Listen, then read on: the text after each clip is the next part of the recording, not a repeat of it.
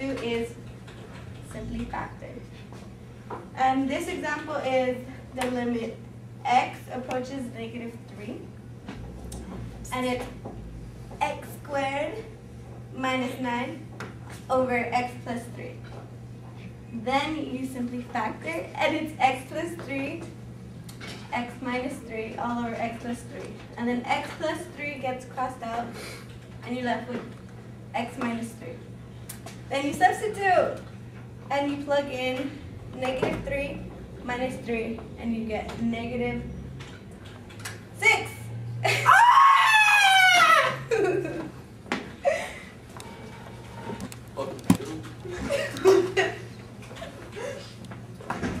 Oh, sorry. Oh! Then the conjugate method.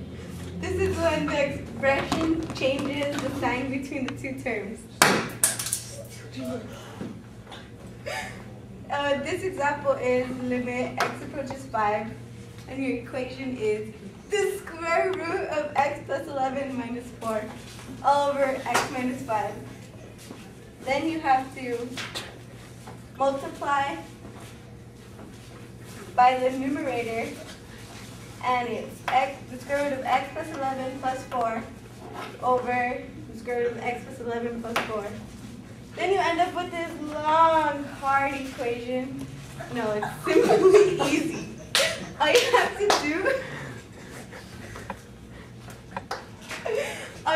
do is simply solve, and then break down the problem, and then it becomes x plus 11 minus 16 over x minus 5 times the square root of x plus 11 plus 4, which would equal the limit of x approaching 5, and you end up with x minus 5 over x minus 5 times the square root of x plus 4 plus 11. But we're not done. You have to simplify, and you get 1 over the square root of x plus 11 plus 4, which then equals 1 over the square root of 16 plus 4, which then equals 1 over 4 plus 4, which equals 1 over 8. And some common problems we might all encounter, as Debbie said, was solving algebraically. And for substitution, it's plugging in the numbers right or wrong, adding, subtracting wrong. And with factoring, it's simply factoring wrong. And with the conjugate method, you're not either adding or multiplying by the correct numbers. So, yeah, that's it for the video.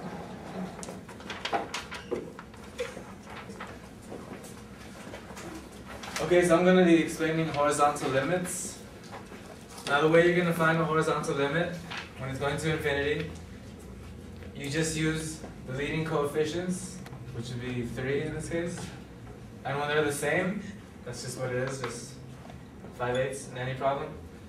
But let's say you have different coefficients. For example, you have, in another problem, let's say this wasn't a 3, this was like a 2. Since the numerator is greater than the denominator, it would be infinity. Because let's just say, for example, you have x squared over x, and x is equal to infinity. The number would be really big. So in the graph, it would kind of be like this, just shooting up.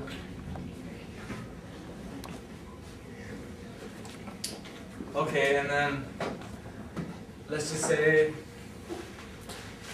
another example. Let's just say the denominator is greater than the numerator. So when it's So when it's greater than the numerator,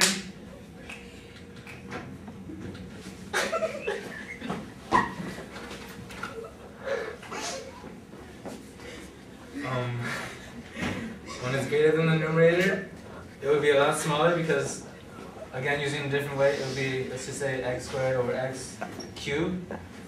And then when it's going to infinity, the number will be a lot smaller because it'd be such a small number, it would just go straight down.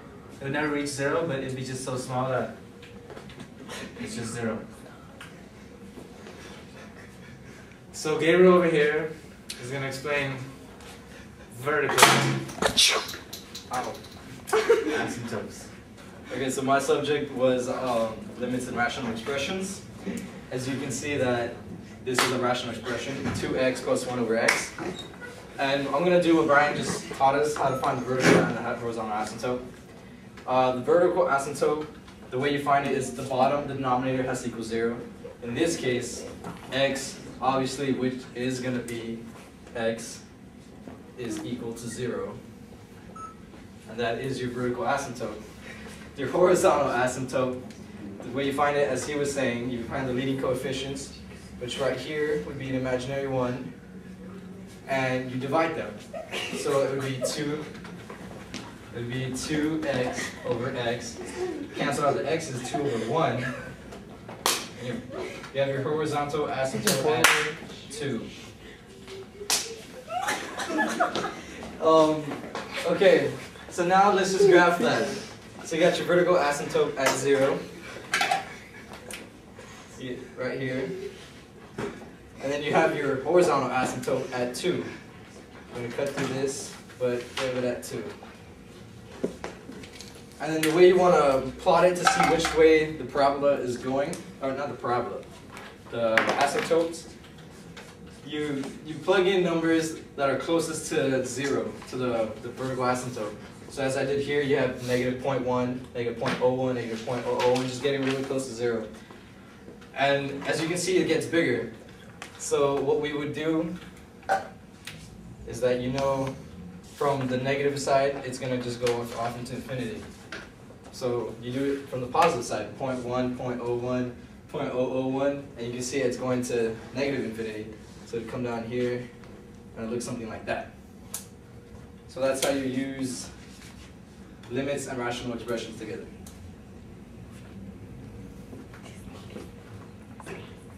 Oh, and one more thing, some mistakes people would do is they would either plug in the wrong numbers.